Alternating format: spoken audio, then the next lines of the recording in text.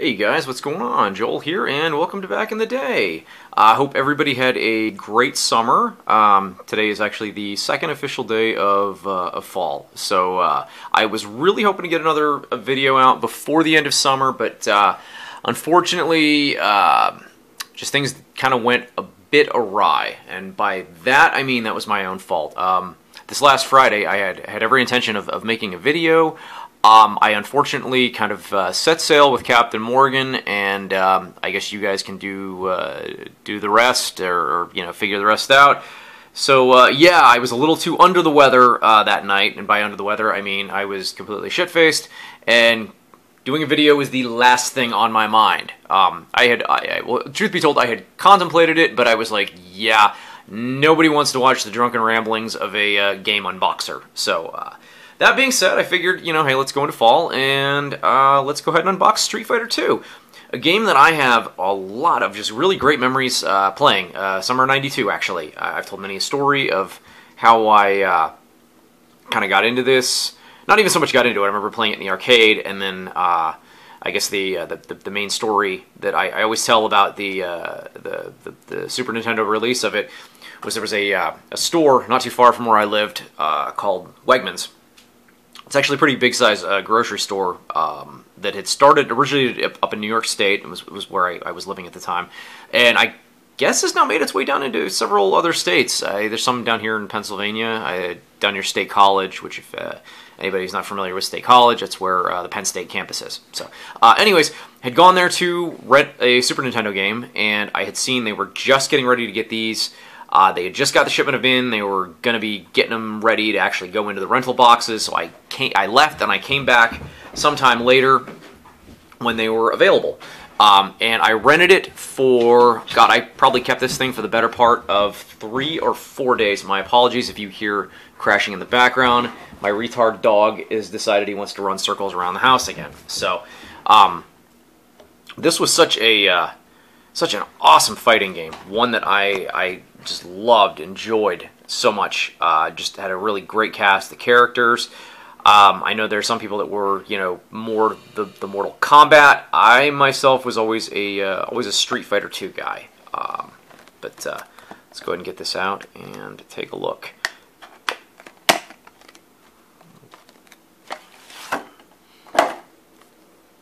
Kind of felt like doing a Super Nintendo one as well. Good Vibe Collecting, he unboxed Super Bases Loaded, and I thought, you know what, I haven't done a Super Nintendo game in quite some time. I think Super Castlevania 4, or no, Super Mario Kart was the last one I had done. But the iconic cover with Blanka plowing over. I always call him Ryu. I'm sorry, I can't say Ryu. I know this is pronounced Ryu, but I can't say it. I gotta call him Ryu. And Chun-Li. And screenshots. This was a pretty damn close port of the arcade. I mean, it was almost spot on. Get ready to rumble. 16 megs of hard-hitting martial arts action. Alright, so let's go ahead and open this up. So actually, as you can see too, it's in the one tiny little nick here on the top. Other than that, it's in fantastic shape.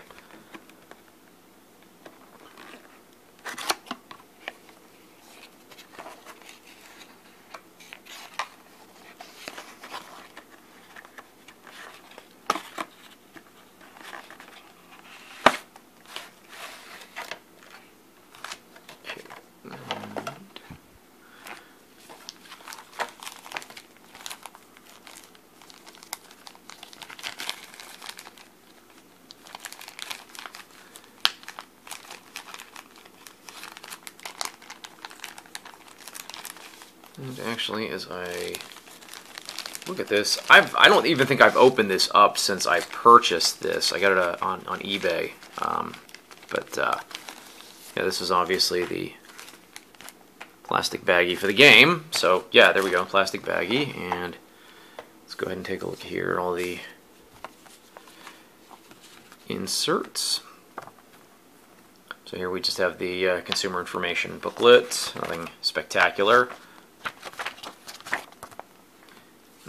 the Capcom registration card. Monthly drawing for a free Capcom game.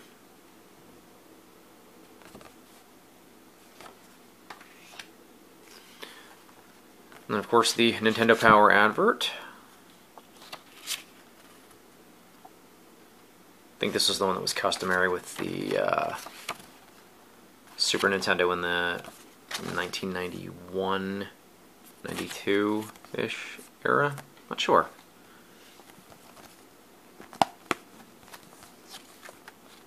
Oh, and here's a little Capcom, not an advert, but a products list. Ooh! And as you can see here, a free hit pack, or as we called them back then, fanny packs. Nobody rocked a fanny pack like a soccer dad. A list of Capcom games. Street Fighter 2, Magic Sword. I don't even know if that was ever released or not. I don't know. Super Ghouls and Ghosts, Final Fight, UN Squadron, and over here on the Nintendo side, we had, oops, Darkwing Duck, Tailspin, Gargoyle's Quest, Mega Man 4, Mega Man 3, G.I. Joe, Barcelona 92, which I think this actually ended up being Capcom 1992 Gold Medal Challenge. Disney's Adventures in the Magic Kingdom, Chip 'n Dale's Rescue Rangers, Little Nemo the Dream Master, Snow Brothers Yo-Noid.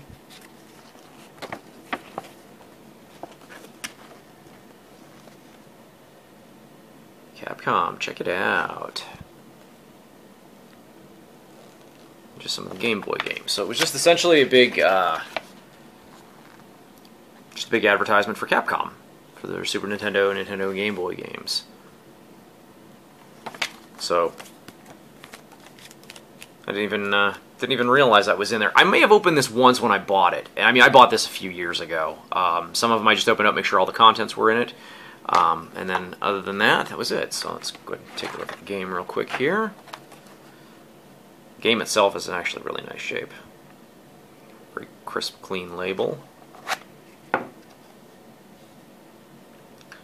Actually, Good Vibes Collecting had mentioned this on his last video. These were always my favorite style. I didn't like it when they revamped the cartridge and took this piece out. I knew why they did it, because of people just essentially yanking it out and breaking. But I prefer this style, I guess. Just my personal opinion.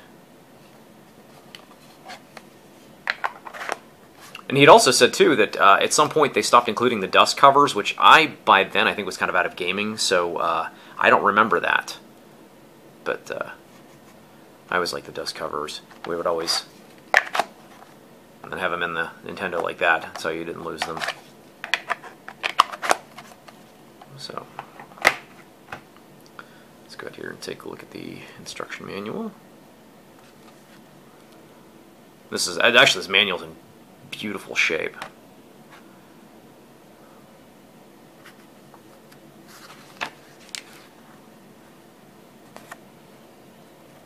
As you're getting started, I apologize. It's hard to kind of get these on the screen completely, simply because how these are so elongated. Controls. It's funny, the first 3 days that I had rented this, because it was super cheap. It was like 99 cents a day, which back then was like super cheap, because it was usually like $1.25 or $1.50. I think some places was like $1.75 for the night back in the early 90s. So like Wegmans, you did this like card club member. It was like for their entertainment. They had this little it was like movie rental and video games and stuff. But it was 99 cents, and you couldn't beat it. But yeah, anyways, I rented it. I kept it for 3 days, and I did not know at the time that you could go in and change the button configuration. So Blanca is my absolute favorite character, or he was at the time. So all the hard punch and kicks were at the top. So I mean, I about killed my fingers playing. Close attacks, special moves.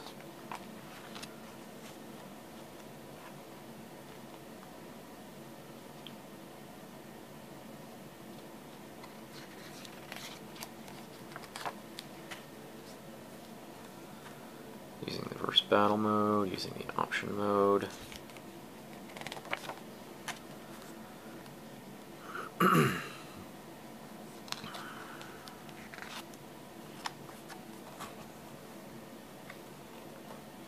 And the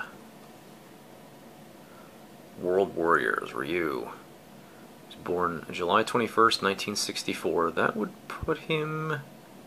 How old would he be? Terrible with math. He'd be old.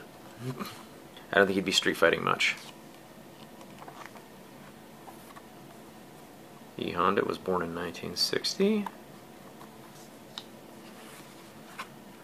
It's kind of cool that they went that whole route of like even giving the birth date and the blood type and the poundage. Never understood it, but it was kind of an interesting little thing.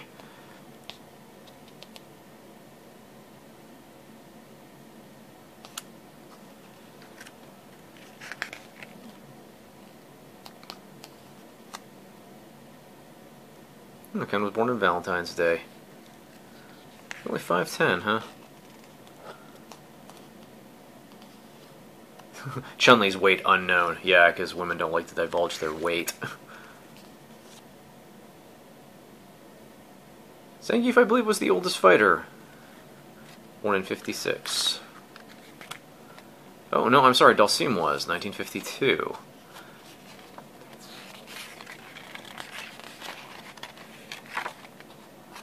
And Street Fighter 2 merchandise. You could buy a watch, a t-shirt, a volley hat, a poster, or a combo pack. Limited edition trading cards, stickers, and patch. Don't think those are offered anymore.